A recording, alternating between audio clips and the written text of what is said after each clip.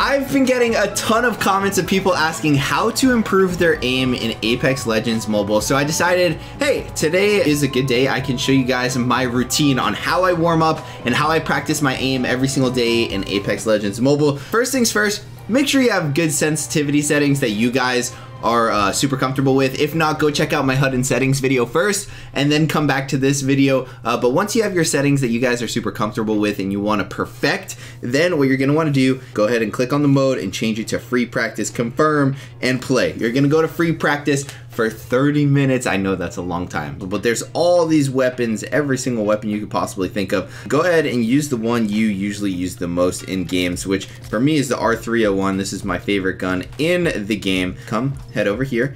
You can get like stuff like a barrel stabilizer. I usually pick one up. And then over here is your scopes. What you want to do is you walk over to this little machine right here. And then you want to click target practice. By the way, if you guys really want your aim to get really good, I do highly recommend you guys purchase yourself a set of thumb sleeves, mobile gaming thumb sleeves. You can find a ton of different ones. I use MGCs, but it makes sure your screen surface stays super smooth and you're capable of being able to aim better. So it makes your aim a lot more consistent. Anyways, I'm gonna go ahead and start it off with easy mode. Boom, you click start and it's going to spawn right here. By the way, I have not played yet today, so you guys are seeing my exact warm up. My aim is sometimes really trash when we log on in the morning. All right, so boom, you're just gonna want to do this for about 55 seconds. Boom, boom, go back and forth, and you want to get the highest score you possibly can.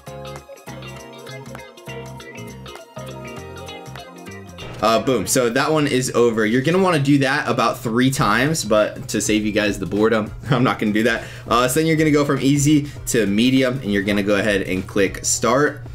Sometimes I'll slide around and stuff like that and just use movement you typically use in a game. And here we go, it's gonna start, boom. So now we got people that are running, and you're obviously gonna wanna practice your tracking. Boom, that was medium. Then once you finish medium, you wanna do that 3 times as well with easy. Then you're gonna go ahead and switch it up to hard. And then hard is basically kind of the same thing, but they go faster and they crouch at the same time as they go across. They don't just stand up, they crouch up and down. See how that one crouched right there? Boom, but you just want to practice your tracking. I recommend moving side to side as you're aiming as well. That way you get used to like just moving side to side and not staying still. I spam my crouch button too.